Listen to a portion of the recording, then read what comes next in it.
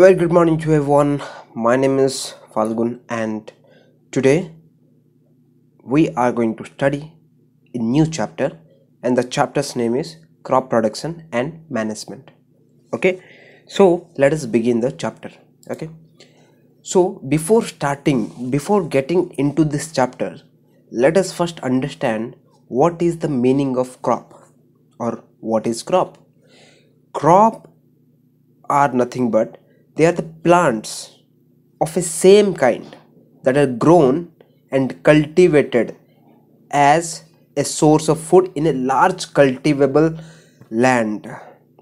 In a large scale, if a particular plant is grown in a particular land, okay, that is called crop. Okay, so I hope you are clear with the topic, what is crop. Yes, let's move further. Now let us understand how many types of crops are there. Types of crop, there are two types of crops are there. One is rabi, other is kharif crop. So let us first understand what is rabi crops. The crops which are grown in winter season.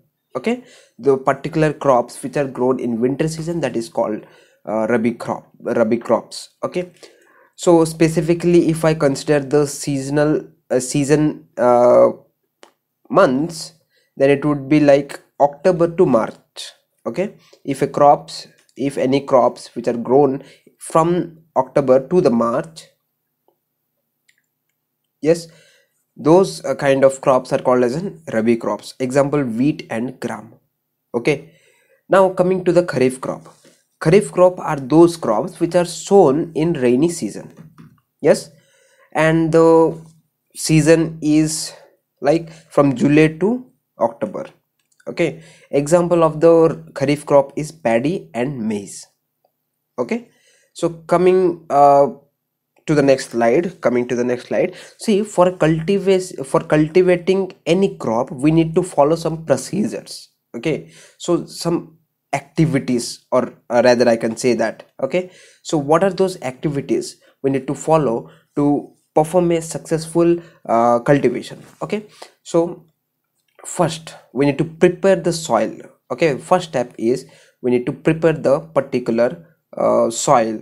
Okay, so then we need to then next step comes sowing of the seeds. Okay, then we need to add the manure and fertilizers. Okay, then comes irrigation. Different crops have different pattern of irrigation is nothing but is the it's the giving or providing water to the crop for the growth. Okay, and protection from the weeds is what? Weeds are nothing but they are the unwanted plant which we don't particularly need in our crop field. Okay, they basically suck up all the nutrients from the crop, so that's why we need to eliminate all the weeds from the field, or cultivating field.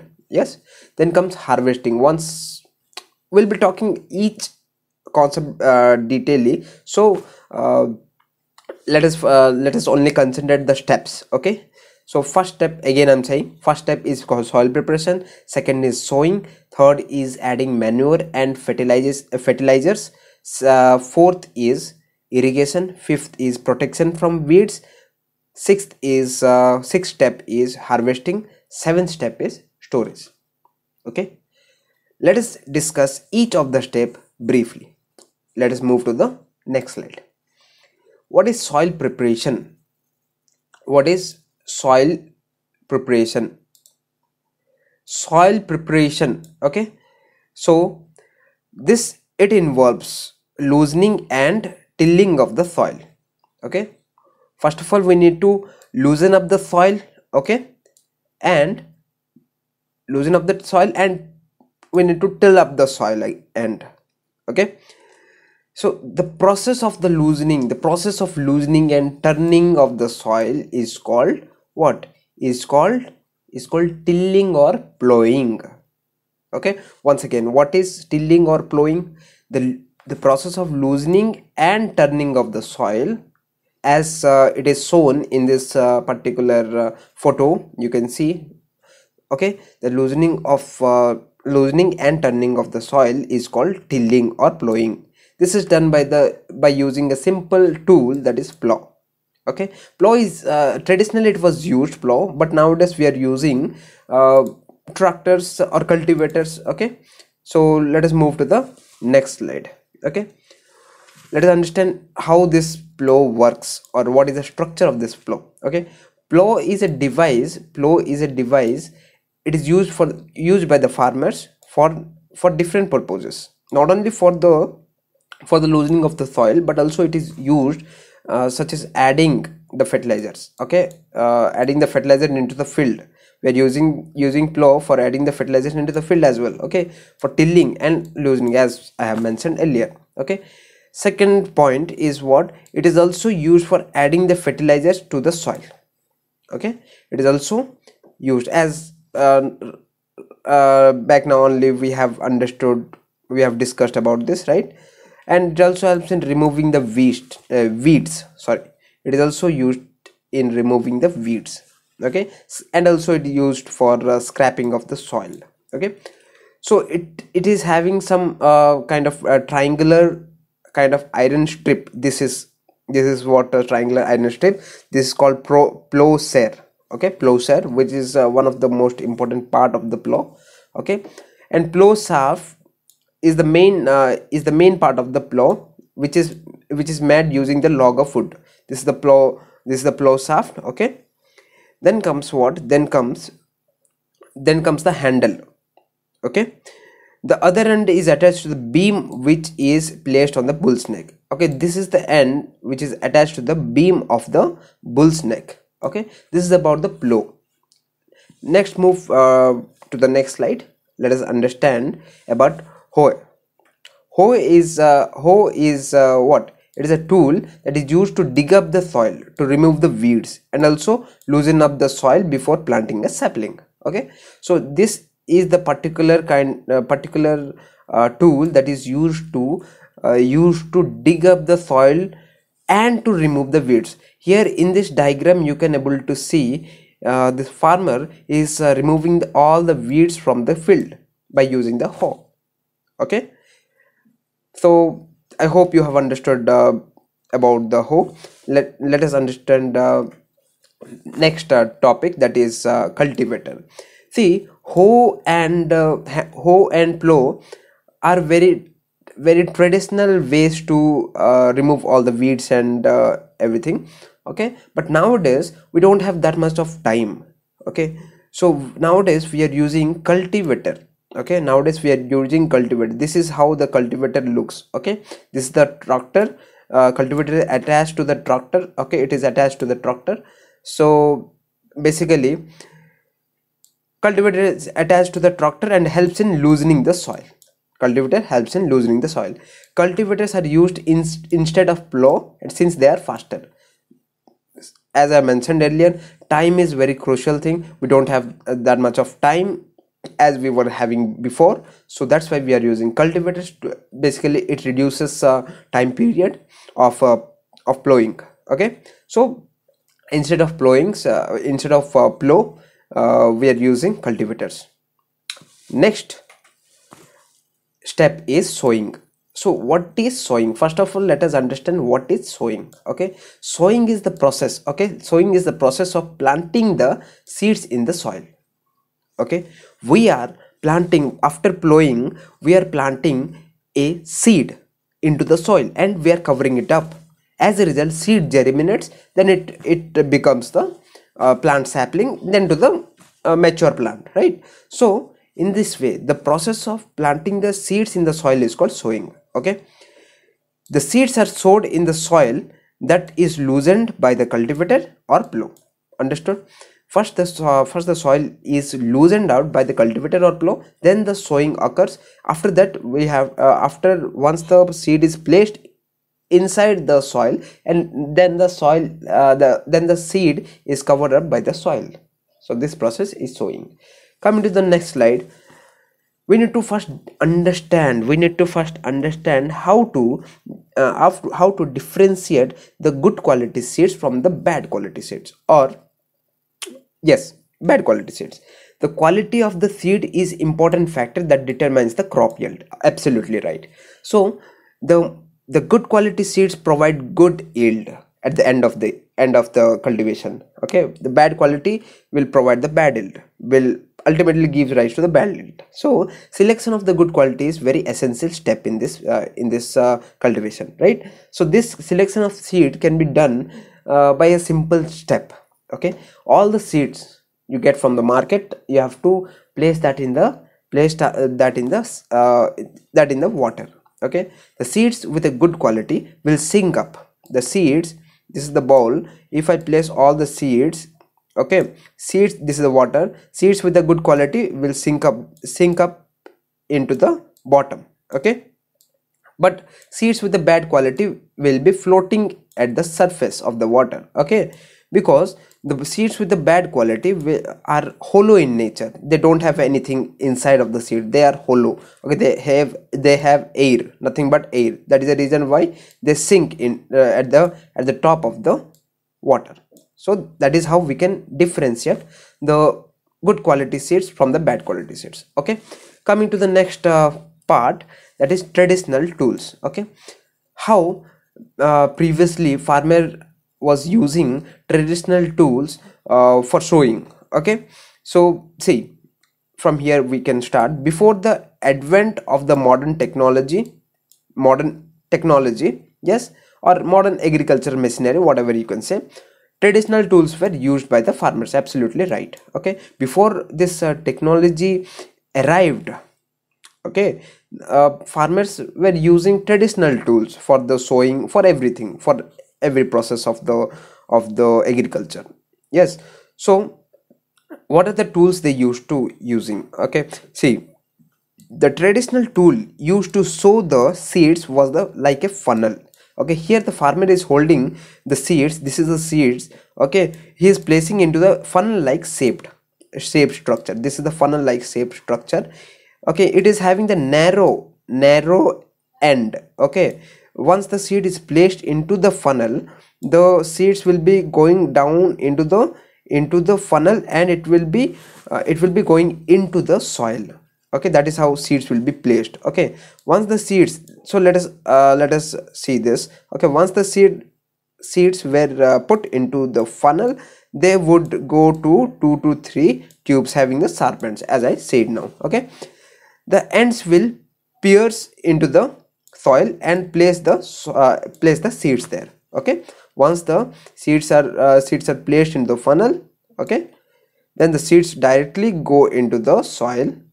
Okay, as it is having sharp ends, as the funnel is having sharp ends, so seeds will directly go into the soil. After, once the seeds placed into the soil, and the soil will be covered up, or the seeds will be covered up by the soil. Okay, so that is how traditionally it was traditionally this process was occurring. Traditionally they were using this, but nowadays what we are using, as technology advancement occurred, so we are using seed drill. Okay, nowadays we are using seed drill. So by using this seed drill, we are having a much more benefits uh, than traditional tools. Okay, so seed drills are used for the sowing with the help of the tractors. Okay, this is a tractor, okay, this is a farmer who is using this particular instrument, which is attached to the tractor, is the seed drill. Okay, so basically it ensures that seeds are sown uniformly. Okay, so once we use the seed drill, okay, this seed drill ensures that seeds are uniformly placed. As a result, there is no overcrowding in a small area. Okay, so that is the main point we need to point it out at the particular depth. Okay, and covered by the soil after sowing. Okay, so this is the structure, or this is how the seed drill looks. Okay, this is how it performs. Okay, these are the benefits of using seed drills nowadays. Okay, so coming to the next slide, let us see manure. Once sowing has been done, it is necessary to use manures or fertilizers.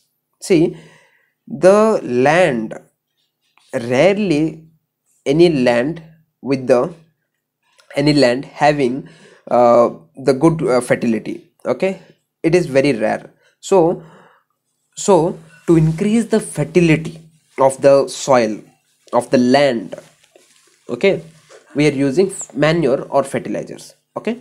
So let us just learn how this works, okay. Manures and fertilizers are the substances, these are the chemical substances, okay, that are added to the soil to increase the fertility, okay. The main reason we are using manure or fertilizer is to increase the fertility of the soil, okay. While manures are made by the decomposition of the organic substance, okay, manures are made naturally, and fertilizers are the inorganic chemicals which is made artificially, okay. This is the point what we need to understand, okay. So many of you might be having doubt in between manure and fertilizers. For that I have separately made a slide which is differentiating the manure and fertilizers, okay. So this is the differences between manure and fertilizers. So firstly, let us understand about the fertilizer, okay. Fertilizer is an organic salt, okay. It is a inorganic salt, sorry, my bad. Fertilizer is inorganic salt, okay. While manure is prepared from organic matter such as human feces or human waste, cow dung and farm waste, okay. By combining these matters, this manure is made, okay, which is organic in nature, okay. Fertilizers are inorganic salt. So here fertilizers are manufactured in factories, okay. Fertilizers are manufactured in factories, while manures can be prepared in farms, okay. Fertilizers are added in comparatively smaller quantities, okay. Smaller quantities of fertilizers will be added to the land because they are high in nutrient value, but we have to use large quantity of manure because there is a very less nutrient value or nutrient content in the manure, okay. To fulfill the nutrient availability of the crop, we need to use much more manure to fulfill the nutrient content, okay. So coming to the next slide, or moving to the next slide, we need to understand crop rotation. So what is crop rotation? First of all, let us understand. Crop rotation is a phenomena in which we do not plant same plant continuously in the field, or we do not cultivate the same kind of crop continuously, okay. We have to alter the cultivation of the crops. Let me explain you with giving an example, okay. In first year, this is the field, let us take, okay. This is the particular field, okay. At first I have cultivated here wheat, okay. These are the wheat, okay. First year, okay. Okay, in second year, instead of cultivating wheat, I cultivated sugarcane, okay. In second year I cultivated sugarcane. In third year again I cultivated wheat, the same wheat. So if I cultivate in this manner, if I cultivate alternative years, if I cultivate same kind of crop in alternate form or alternate years, okay, so the productivity of crop will not decrease, or the yield will not decrease due to the regaining of the nutrients, okay. If I cultivate same kind of crop continuously, then the nutrients will be exhausted from the soil, which is required by the particular one kind of crop, okay. As a result, ongoing, the productivity of that particular crop will be decreased. To avoid that, we are cultivating crops in an alternate form. Okay, so that process of cultivating crops in an alternate form is called crop rotation. So what actually we are getting what benefit we actually getting from the crop rotation, let us know. Okay, crop rotation is ensures that the same crop will not grow continuously and lead to erosion of the soil fertility. Okay, understood? As I have as we have discussed earlier, right now, before 2 minutes. So that is how, that is what it meant. Okay, by growing the crops that require different sets of nutrients, we can ensure that crop fertility, soil fertility is restored. Okay, so by following the crop rotation, by following the concept of crop rotation, if we cultivate, then the soil fertility will be restored every time we cultivate. Okay, so there is no loss in crop yield. Okay, so that is about the crop rotation. Let us move to the next topic. Okay, so protecting from the weeds. Okay, weeds are what? Weeds are, as we have discussed earlier, weeds are undesirable plants or unwanted plants that may grow naturally without involvement of human. They grow naturally, weeds. Okay, along with the crop. Okay, so basically they take up all the new, if any weed is nearby your crop field, then they basically take up all the nutrients which is required for your crop. Okay, so that is the main reason why we are protecting our crops from the weeds. Okay, so weeds compete with the crops by absorbing all the water, nutrients, space and light. That is what I've said, right? Now let us understand what is tilling. Tilling is the process. Tilling is the process, okay, done before sowing of the crops that helps in uprooting and killing of the weeds. Basically, tilling is the method by which we are uprooting the weeds and killing the weeds. This process of uprooting and killing the weeds is called tilling. Okay, so weedicides are the medicines or the chemicals, specifically chemicals that is used to kill the weeds.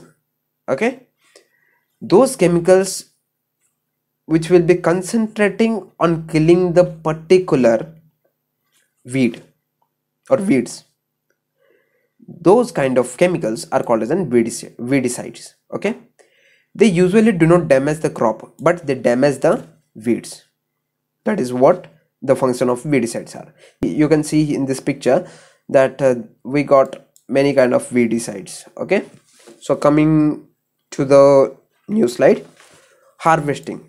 Once the crop is now matured, once the crop gets matured, it's time to harvest. It's time to cut down the crop. Okay, so harvesting is what? Harvesting is the process of cutting the crop after it's mature. After the plant is matured, we have to cut down the crop, right? So that process is called harvesting. Coming to the next slide. Okay, methods of harvesting. Harvesting can be done in two methods. Okay, first is the manual method. Manual method, here what happens, we need to have a huge amount of manpower. Okay, so here what the laborers, they basically use the sickle. They basically use the sickle to cut down the crops, to harvest the crops. Okay, so sickle is in this form. This is what sickle, this is called as a sickle. Okay, this is sickle. And second method here is mechanical method. Here what happens, use machine. This is some, the machines somewhere it look in this way. Okay, the use machine is called harvester. Okay, is used in mechanical method. Harvester is used for the harvesting. Okay, this is how harvesting occurs, by the harvester. Okay, so in manual method we use sickle, and here a lot of manpower is required for this method. But in this case, in the mechanical method we don't need any manpower or huge manpower. Okay, So it can be, the harvesting can be done by the harvester. Okay, that is all about harvesting. Next comes the threshing. Threshing is what? Threshing is the process of loosening the grains from the chaff. See, in this particular crop bundle, okay, we have chaff and the grains. Okay, here this farmer is beating up the crop, harvested crop. Okay, as a result he is separating the grains from the chaff. Chaff is which is unwanted substance, chaff. Okay, but grains, what actually matters for us. Okay, so threshing is what? Once again I'm saying, threshing is the process of loosening the grains from the chaff. Okay, while it can be done manually, these days machine is used to separate the grains seeds. Okay, this threshing is also done manually, and also here for threshing we also it can also be done by using machines. Okay, machines. Okay, coming to the next slide, winnowing. Winnowing is what? Winnowing is the process of separation of the grain seeds from the chaff using the help of wind. Okay, winnowing, by using the help of by the help of wind, we can also separate the chaff from the grains. Okay, so due to the wind, the lighter chaff flies away and the heavier grains falls down, of course. Okay, by using the wind we can separate the chaff and the grains. Chaff is basically very thin and very lightweight. Okay, as a result, when wind is applied, okay, the chaff will get away from the way of the grain. As a result, grains will be separated out as shown in this figure. Okay, next, storage.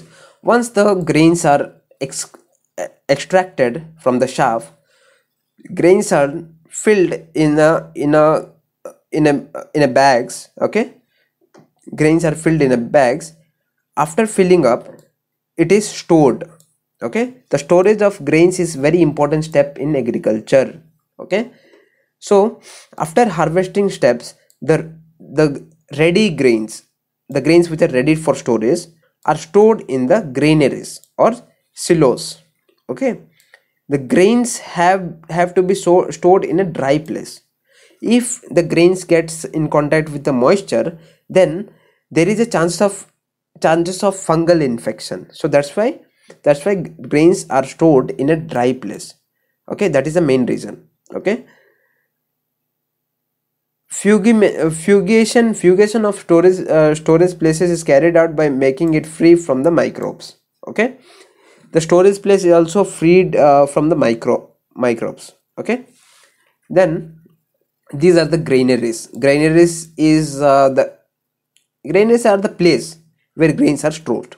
Okay, what are granaries? Granaries are the place. This is one kind of room in which grains are stored in a dry and very good condition. Okay, then comes animal husbandry. This is the last topic of this chapter. What is animal husbandry? Animal husbandry is the management and taking care of the farm animals or domestic animals. For why do we take care of the domestic animals? For the products what they are providing to us. Okay, like milk or egg or meat.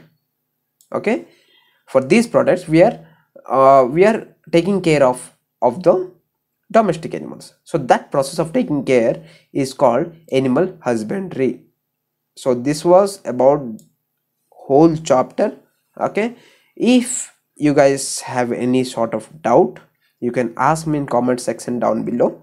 I will try to solve all of your doubts. Okay, and we'll be discussing coming up chapters in coming up videos. So stay tuned, and thank you for staying with me, and thank you.